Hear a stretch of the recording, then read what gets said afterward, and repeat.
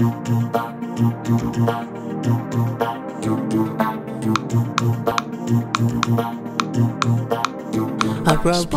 Roadshow Foundation, in partnership with the MasterCard Foundation and Solidaridad, present CoRe, the COVID-19 Recovery and Resilience Program.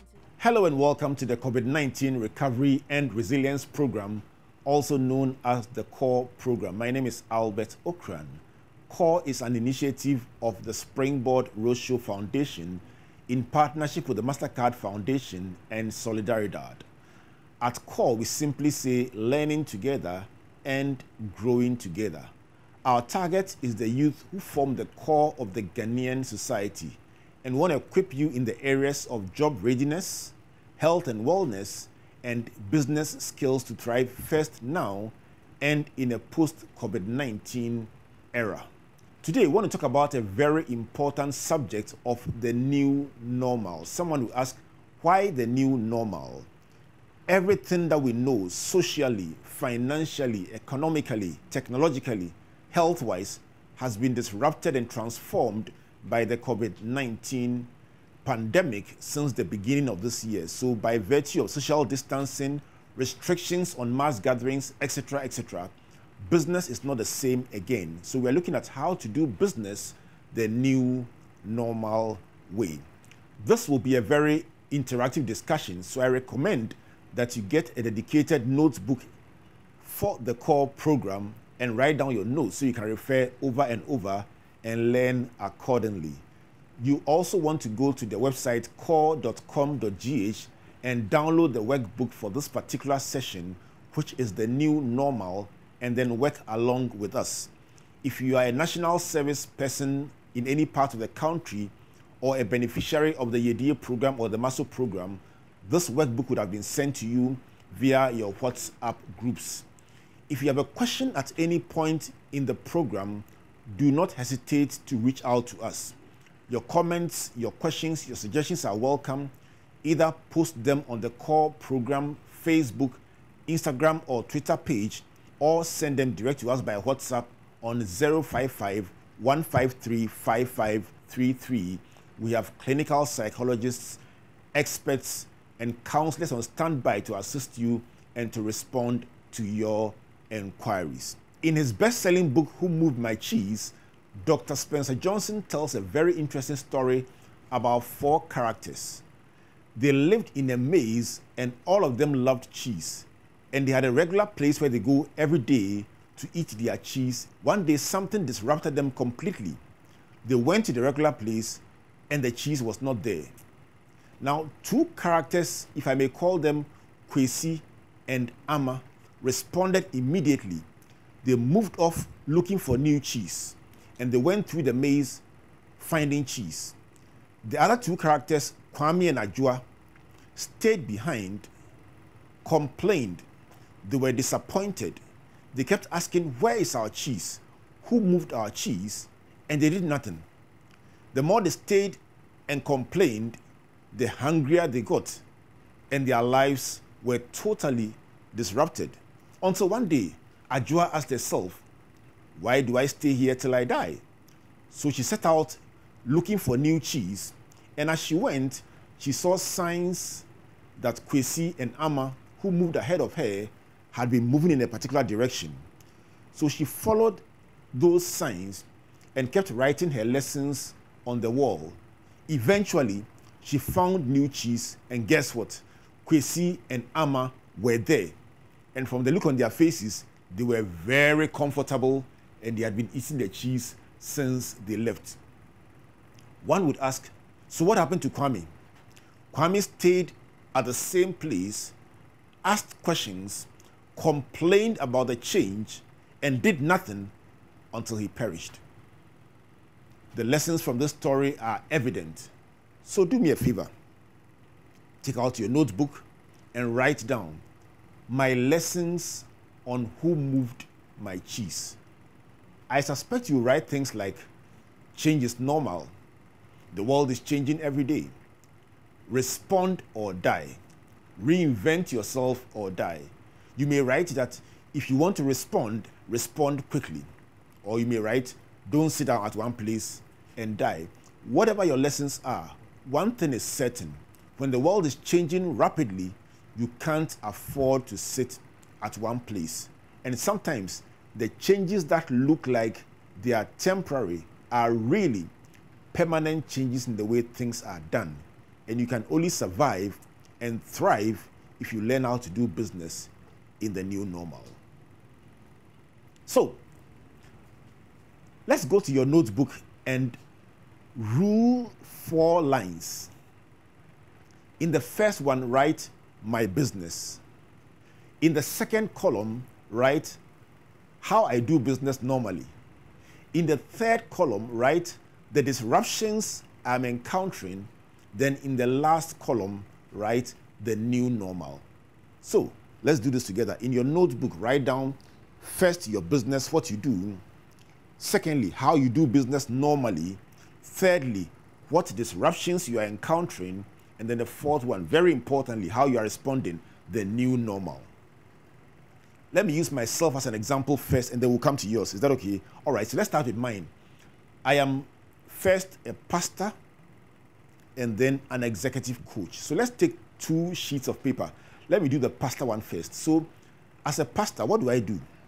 I care for the vulnerable, the widows, the needy, and look after their needs in congregational care. Then we also organize church services to preach the word and minister to people. Then we officiate weddings, funerals, naming ceremonies, baptisms, and other ordinances. Of course, the income source of a church is offerings and giving at church. For some time now, what disruptions have we faced? So, social distancing, restrictions on mass gatherings, the fear of infection, and several other developments have made it literally impossible to do church the way that it should have been, or the way we've been used to. How has church responded? Churches have had to organize services online and minister digitally, different from what we've all been used to. They've also had to resort to Zoom meetings, Zoom programs, and other online offerings. Counseling has had to be done by phone instead of face-to-face with congregants, and giving has been done totally digitally in the new normal. So on my spreadsheet, I would have pastor, then I would have my usual functions in church, and then I would have how the disruption has affected us, and then I would talk about the new normal, what you and I have been doing differently in terms of church. Let me now move to my other area of engagement as an executive coach. So typically, I would organize media broadcast on radio and television, write books, articles, organize trainings, speak at conferences and gatherings, and then also do one-on-one executive coaching. Interestingly, the same changes in protocols, social distancing, restriction on mass gatherings, you can't do the things that you normally do. So the disruptions are restrictions on mass gatherings, the fear of infection, and of course, the fact that you cannot hold, let's say, a roadshow and gather thousands of people like we normally have been used to. How have we responded in the new normal? So our online broadcasts have been strengthened, and instead of having every time guests on your show on radio, a lot has been done by telephone. One-on-one coaching is now done by telephone instead of face-to-face. There have been virtual solutions to what was previously being done physically. Yes, there may be some losses in how things are done, but interestingly, for every single thing we do, we've had to rethink innovatively about how to reach the same people, and in some instances, far more people than we're doing before by the power of technology. What does it mean? It means that for each of us, we can pull out our notebooks, create the 4 columns, and then write down what you do, how you were doing it pre-COVID, what disruptions you are facing, and then the most important, the new normal, how you are doing things now to ensure that you survive, you thrive, and your business grows going forward.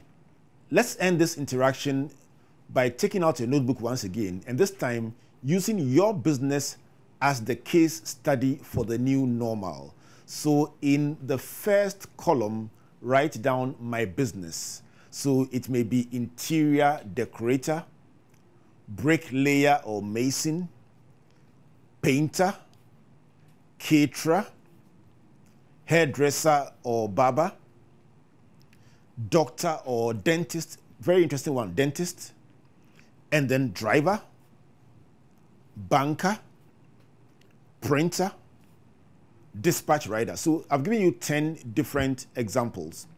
So write in the first column, my business. Then in the second column, write down how you normally do your business. So what you normally do on a day-by-day basis, dealing with your customers, serving them, providing solutions. In the third column, write how your business has been disrupted as a result of COVID-19 and the new protocols for social distancing, restrictions on mass gathering, etc., etc. Write it down there. Then the fourth column is the most important. Write down the new normal. How you are doing business now.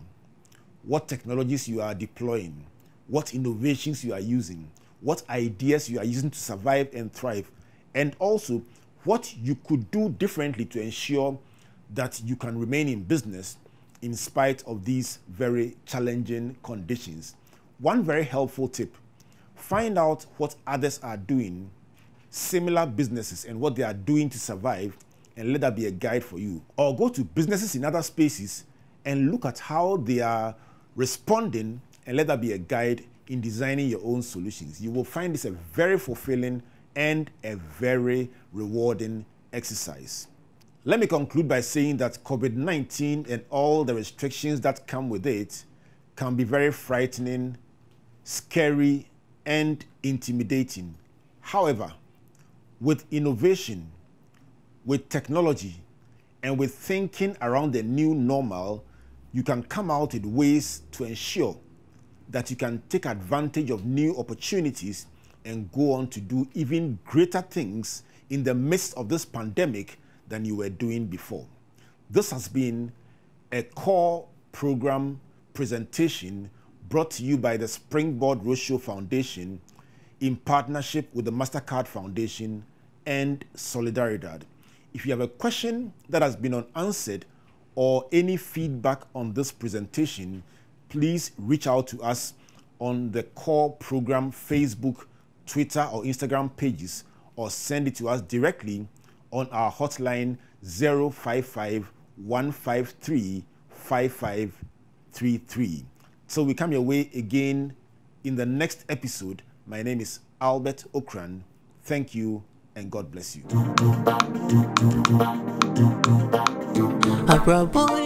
A presentation of CoRe, the COVID-19 Recovery and Resilience Program.